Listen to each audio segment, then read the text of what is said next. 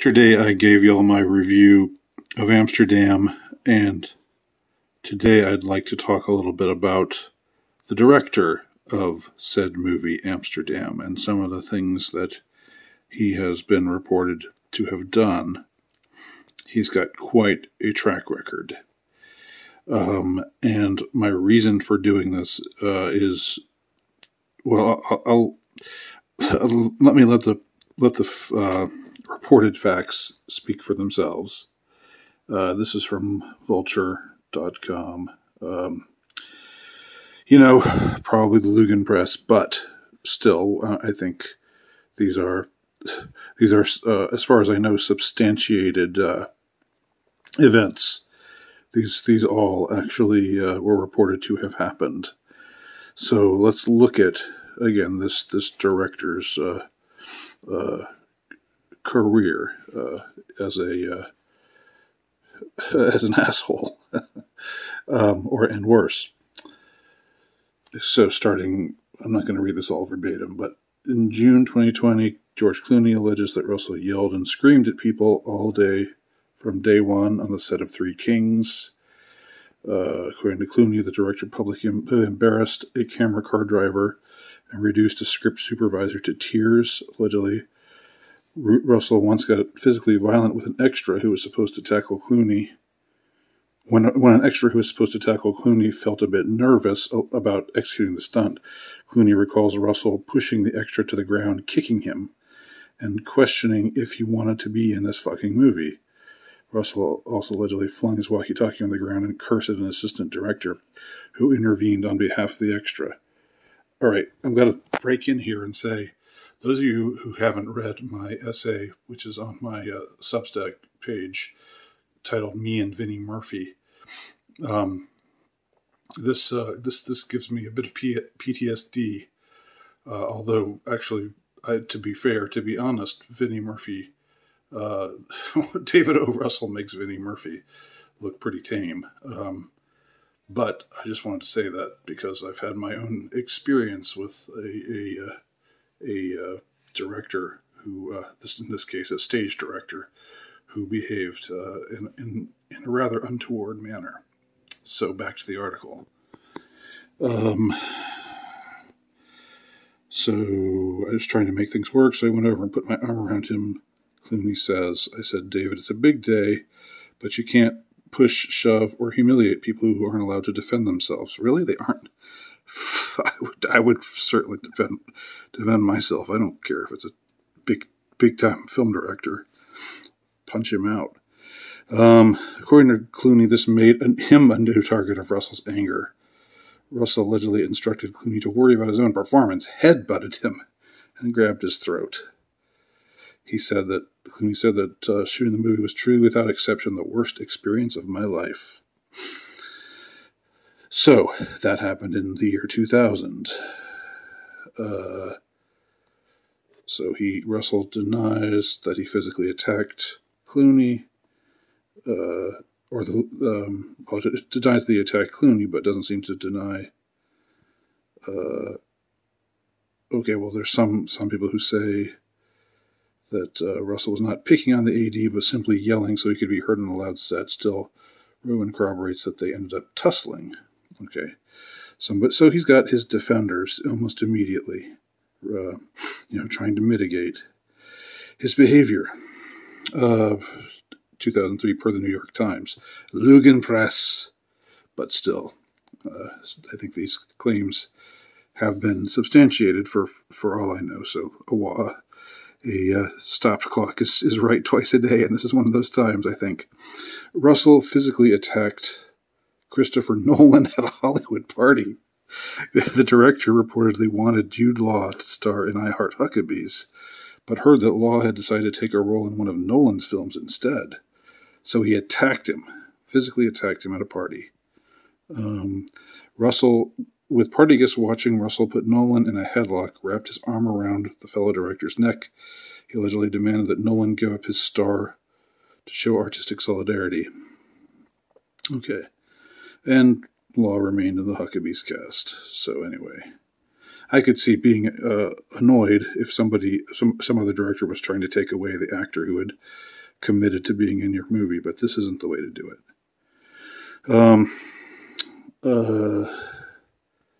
Moving on. In a now infamous video taken on the Huckabee set, actress Lily Tomlin expresses frustration with the constant barrage of changes being asked of her.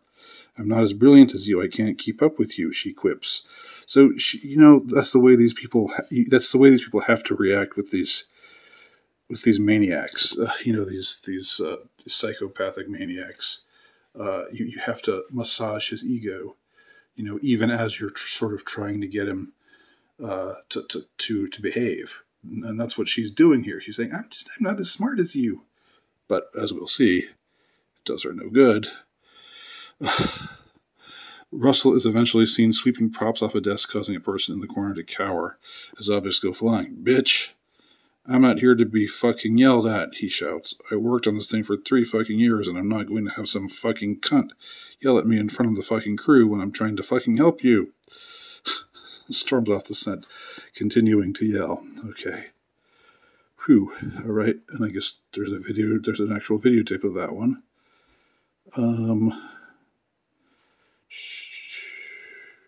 So that's as far back as 2004.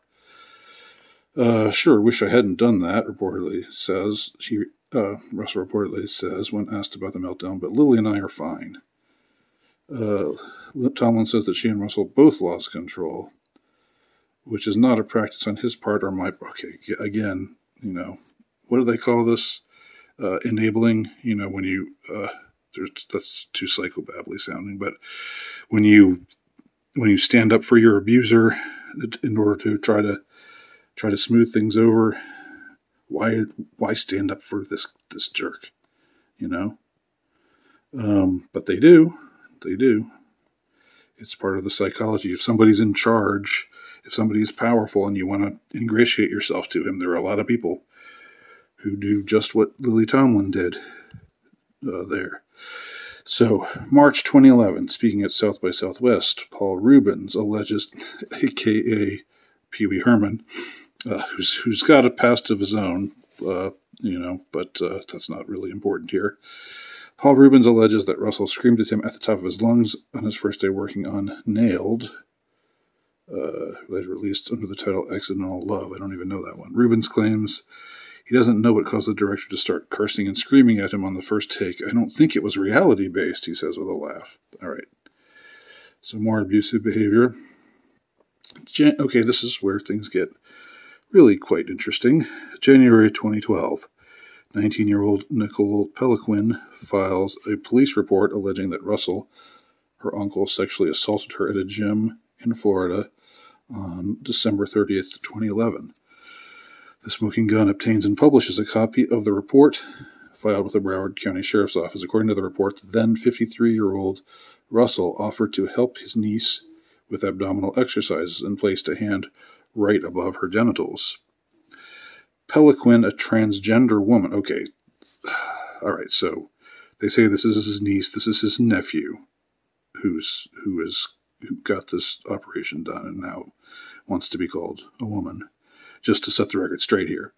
So Peliquin, a transgender woman, i.e. a man pretending to be a woman, who was on hormone treatment at the time, further alleges that Russell then reached under her shirt and felt both of her breasts. The levels of degeneracy here are uncharted. This guy's the article politically correct terminology calls this person a woman and says that she's Russell's niece. In actuality, it's a he and he's Russell's nephew. But either way, he's reaching under this person's shirt and feeling the breasts that he has grown. So just saying he wants to help her do her abdominal workout. Russell admits to a responding officer that he touched his nephew's breasts, claiming that he was curious about how the hormones affected his breasts. According to the report, Russell states that Belaquin was being very provocative and became seductive after transitioning. Yeah, but even if that's true, this person is your 19-year-old nephew, pretending to be your 19-year-old niece. You're this person's 53-year-old uncle. It doesn't matter if this person is acting seductive towards you. You don't get to do this. You don't get to do these things. So, moving on. Representative for the TMZ said the case has been closed, and Cups referred to it to the state's attorney. It's an allegation of simple battery that was not witnessed by law enforcement. Really? Really? They both admitted that it happened. Russell said he did it because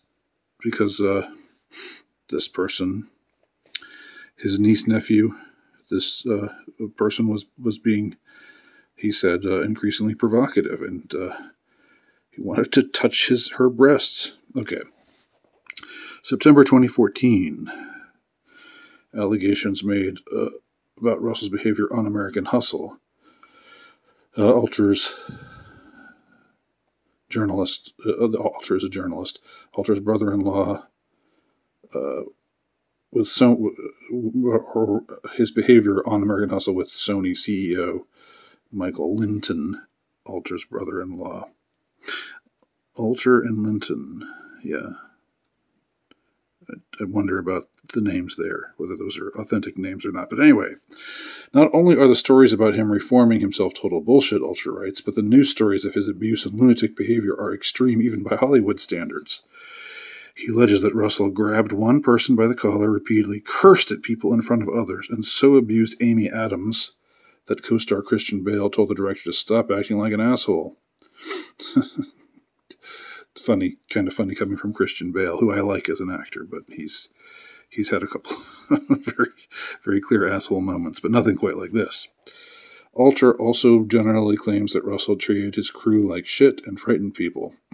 Linton replies that he knew all about this intel, noting that Russell will be working with Fox in his next movie, blah, blah, blah. So he, Columbia Pictures co-president emails Sony co-chairman. Oh, this is from the hacks. Remember the Sony hacks that came out in 2014? So one of the hacks said that this person, this co-president of Sony, saw Russell bring actress Sally Field to a party and reduce her to tears. This email exchange is also eventually leaked through the Sony hack. Okay, so he brought her to tears. I mean, that's a little vague. Maybe he just, maybe it was just her time of the month. Although she's too old for that to be the case. So, but you know what I'm saying. It's a little too vague of an account to definitely say that he was to blame. But in the context of everything else that this guy has been seen doing, it's just one more atrocity to add to the rest of them. I mean, it makes us suspect that he was far from guiltless, because it's not an exception to the rule. So, February 2015, an eyewitness tells TMZ that Russell and his frequent collaborator, Jennifer Lawrence, had a loud argument on the set of the Fox movie Joy. David launched into an ear-piercing profanity-filled tirade against the actress. Blah, blah, blah. In a since-deleted Facebook post, Lawrence calls the shouting match a terrible rumor, adding that she adores Russell. Again, women who defend men who abuse them. Another case of that. Just like with what was her name, Lily Tomlin earlier. TMZ eyewitnesses also allege that a major exec for Fox was left in tears after Russell rebuked her for defending a line producer he wanted to fire. So he wants to do something. Somebody else says, well, maybe think twice about that because XYZ, and he flies into a rage. That sounds like the kind of person you would want to be around. That sounds like a good person to have as a mentor. So back to the Silver Linings Playbook. Allegedly, Russell was so hard on Adams while shooting American Hustle that she cried, "This is Amy Adams. I was just devastated on set." The actress concedes that not all her co-stars had the same experience, pointing to Jennifer Lawrence as an example. "She's Teflon. I am not Teflon, but I don't like to see other people treated badly. You know what I mean?" Good. That's good that you don't like to see that. Right. So then the filming of this new box office bomb directed by David O. Russell that I reviewed yesterday, entitled Amsterdam, is revealed, and it's a star-studded cast with all of these people. But the star-studded cast draws ire on social media where Russell's allegations resurfaced. Did the cast not know before they signed on? One Twitter user writes, "If you knew, why did you ignore it? What did David O. Russell say or do to deem him worthy of another chance?" Good questions. Okay, so here, things were crazy on the set. He never yelled "stop." All right, these aren't exactly moral infractions, but they do sort of add to the impression that this guy is just unhinged. Christian Bale says he's not interested. This is in October 2022, which is now. He's not interested in ending his collaboration with Russell anytime soon. It's a very unique experience. David is unlike any other film director, and that's what you want. That's the whole point. A director brings a point of view, a rhythm, and everything, and the great ones are always unique. They're singular. All right, and he addresses taking on a mediator role when altercations arose during the making of American Hustle. So these are the things that we know. These are the things that have been reported about David O. Russell, the director of the movie that I saw yesterday. And the reason why I'm talking about this stuff is just because it fascinates me. Fascinates and appalls me, but on one level, it is just, if you take your emotion out of it, it is just fascinating how some people just get away with shit. Like, why? Why would someone not just give this jerk a knuckle sandwich and walk away and say, "I refuse to deal with this abuse"? Why would he be allowed to assault his niece or nephew, whatever we want to call him, to sexually abuse somebody that he's related to, and that who's significantly younger than him? He's 53. He was 53 at the time. The person he abused was 19 at the time. Abused this person, openly at a gymnasium, and nothing came of it. I somehow don't think that if he weren't a Hollywood director with a lot of clout, that maybe I somehow suspect that he maybe would have gotten charged with something for that. But it's also fascinating to see how these people enable him, if I may use that word. It's a little psychobabbly. It's a little, AA, Al-Anon sounding, but it's, the way that people who are his victims, especially women, in both of these cases it's been women, they turn around and say, "Oh, it's all right. It's water under the bridge. I forgive him. We're moving on now." Just why is this allowed to happen? Why is someone so out of control, so abusive, just allowed to to go on treating people like this with no repercussions, legal or otherwise, no repercussions within the industry. This industry that's, got a very sleazy reputation, and in recent years they're supposedly policing themselves more and kicking out the bad apples. But David O. Russell's still there, still directing. Although his latest movie has been such a bomb, maybe that will end his career, even if all of these these abuse allegations weren't enough. We'll see. Please share your thoughts below if you have any, and they're worth sharing. Thanks for watching.